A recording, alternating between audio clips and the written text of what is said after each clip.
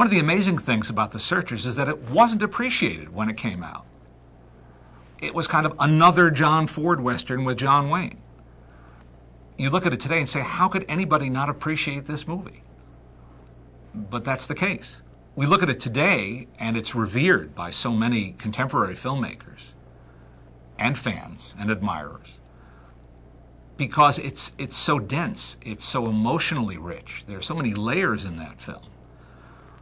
First off, John Wayne plays as imperfect a hero as he ever did on screen. This is a man with demons. John Ford fell in love with Monument Valley in the late 1930s when he went there to shoot Stagecoach, his classic Western. And he returned over and over again to the point where some people felt he kind of had his trademark branded on that location. And when you see The Searchers, it's easy to understand why. The scenery doesn't overwhelm the movie. It never dwarfs the actors, but it's the backdrop. It is a towering, majestic backdrop for this very emotional drama that's taking place in the foreground.